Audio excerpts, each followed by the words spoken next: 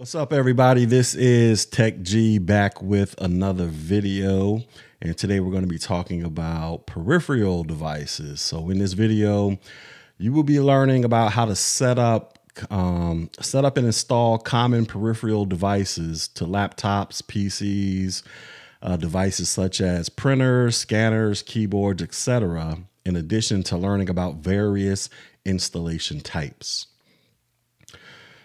All right, so devices. As you begin your IT career, you will soon discover that you will be called upon to install a variety of peripheral devices on either laptops or desktops.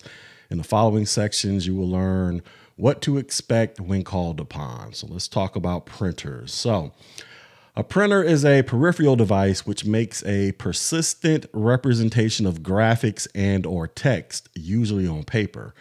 Printers, including multifunctional devices such as printers that can print, scan, copy, and send out faxes, they require specific drivers to be installed before the device is connected to enable full use of device features. Some operating systems like Microsoft Windows or Apple's Mac OS systems may have drivers to popular printers already pre-installed, but you may come across cases where the printer is outdated and the drivers to operate them may need to be manually installed in order for the printer to fully function.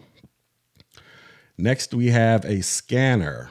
A scanner is a scanner is a device that optically scans images, printed text, handwriting, or an object and converts it into a digital signal. Next, we have a keyboard. A keyboard is one of the primary input devices used with a computer.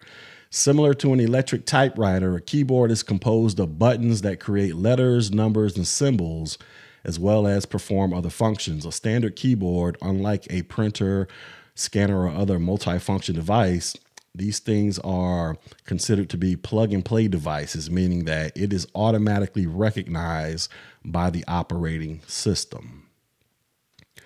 Next, we have a mouse. A computer mouse is a handheld hardware input device that controls a cursor in the GUI, or the graphical user interface, and can move and select text, icons, files, and folders on your computer.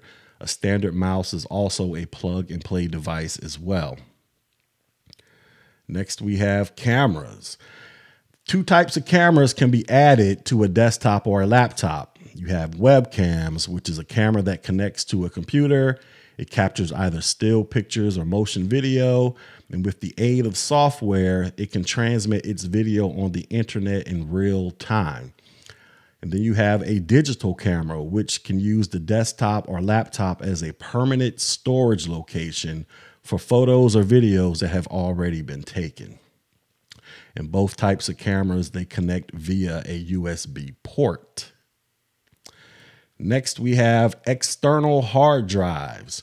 An external hard drive is a storage device located outside of a computer that is connected through a USB cable or a wireless connection. An external hard drive is usually used to store media that a user needs to be portable for backups and when the internal drive of the computer is already at its full memory capacity. In most cases, the operating system will recognize an external hard drive and install it as soon as you plug it into the USB port. For maximum speed with the USB 3.0 or a 3.1 Generation 1 drive, it is recommended that you plug it into a USB 3.0 or faster port. Speakers. So computer speakers can be connected in one of several ways to a PC depending upon the computer.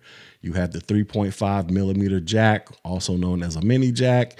You have an HDMI connection, and you have a S/PDIF connection. Most desktop computers use integrated sound, but some use a sound card for higher quality sound. The 3.5 millimeter jack. This is the most common method for connecting speakers to a computer.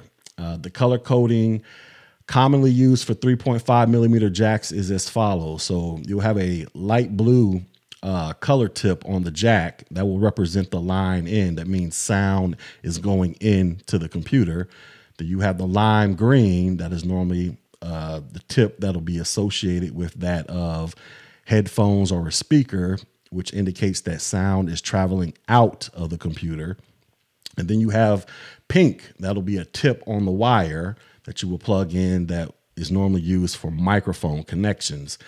Now, some systems add the following to provide support for 5.1 and 7.1 surround audio. So you will have a black connection, which will allow for you to connect to a rear speaker, an orange connection, which will allow for you to connect a center or a subwoofer, and then you have a silver connection, which will allow for you to connect side stereo. So just think of your surround sound system. Next, we have HDMI connections. So an HDMI cable transmits digital audio as well as HD video. Thus, the HDMI port can run speakers built into an HD TV or a home theater receiver. So it can transmit sound to HD TVs and home theaters. Then we have the SPDIF, that stands for Sony Philips Digital Interface. And you'll typically find this on older PCs. These things can transmit digital audio to HD TVs or receivers that have the appropriate ports. Let's talk about connecting displays. So when you're going to connect a display, you have a few options to pick from. You can use a VGA. The VGA port uses a heavy cable that is normally attached with thumb screws. And that is what the cable looks like, and it's a connector. You have DVI. So the DVI port, that is available in three variations. You have DVI-A, which only transmits analog signals. DVI-D, which deals with digital signals only. And then you have DVI-I, which deals with digital and analog signals. And the DVI, it can be adapted to a VGA. Now, the connector is larger than the VGA, but like the VGA, the DVI has to be installed using thumb screws or secured using thumb screws. Now we have connecting an HDMI and a DisplayPort. So HDMI and DisplayPorts and their reduced size versions, they do not require screws, as the cables and connectors are smaller and lighter than VGAs and DMIs. So essentially you just plug them in like you do a USB cord.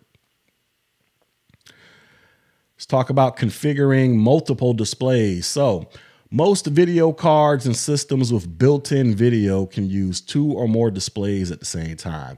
The user can select which display is primary and which one is used as the extended desktop, or whether to duplicate the primary display. The user can also select the desired resolution for each display, and when it's in extended mode, they can drag different programs to each display. The configuration process is performed through the operating system. So on the screen here, you'll be looking at a Windows 10. If you were to go into the settings and go to display, this will give you the options to manipulate how you want to use your screens and how you want to drag your mouse across from your laptop to your extended screen, or if you want to mirror both screens, or, you know, pretty much whatever it is that you want to do for the most part when it comes to setting up your screens. Let's talk about various installation types. So in this section, we're going to talk about installing devices and helping you to understand each method that will be covered in the IT fundamentals exam. So the first method is the plug and play versus the driver installation. So plug and play, which is sometimes abbreviated PNP, is a catchy phrase used to describe devices that work with a computer system as soon as they are connected. The user does not have to manually install drivers for the device or even tell the computer that a new device has been added. Instead, the computer automatically recognizes the device, loads the new drivers for the hardware if needed, and begins to work with the newly connected device. Mass storage, keyboards, and mice generally use plug-and-play installation. Now, if a device cannot be recognized by the operating system because the operating system lacks the correct drivers, then the drivers must be manually installed. Depending upon the device, the drivers may be installed before the device is connected or after the device is connected. After a device that requires drivers is installed with the correct drivers, the device is then treated as plug and play when it is reconnected to the device. So here is a screenshot of a device manager, and this is where you would go to update drivers or uninstall drivers for those drivers that are not automatically recognized by the computer. Or if they are recognized, you can update them from here as well. And here are some other steps required. So when printers, scanners, or multifunction devices are installed, the user is often prompted to connect the device and turn it on to complete the installation process. If the device is located on a network rather than being plugged into a computer, the installation program may prompt the user to browse for the correct device. When the device is bundled with apps, the installation process may prompt the user to select which to install or just install all of the bundled apps. Then we have IP-based peripherals. So many peripherals today are used on the Internet Protocol, also known as IP, meaning in order for these devices to function, they must be connected to a local area network, also known as a LAN, or they have to be connected to the internet. Examples of IP-based peripherals are wireless access points, wireless routers, IP security cameras, network print servers, network printers, or other multifunction devices. Depending upon the device, configuring the device for an IP connection might be performed through a touch panel via a setup program or via the device's embedded web browser. Devices that are managed through an embedded web browser are using web-based configuration. So here are the steps to go about setting up a device through web-based configuration. So the first step would be you will look up the IP address and login information for the device. Step 2, after connecting the device to the network and powering it on, you would open your web browser and navigate to the device's IP address. Step 3, you will enter the username and password to gain access to the device. Then at this point, you can begin the management process. Now, it is highly recommended that you screen capture any changes that you may make so that you can have a point of reference to go back to in case something goes wrong. And also, the most common web-based configuration, the most common web-based device that you're going to be more than likely using is going to be a router, network router, home network router. So oftentimes when you get a router, whether it's from your cable company or you just buy one on your own, they're going to tell you, hey, you need to go log into this website, and then you can go ahead and set up all the settings for your router to make your network secure or make your network function. All right, so that is our quick class. So let's go ahead and get into some check on learning. So the first question is, you are connecting a PC to an HD TV. Which of the following connections will provide digital audio? Will it be a VGA connection? Will it be a DVD connection? Will it be a SPDIF connection?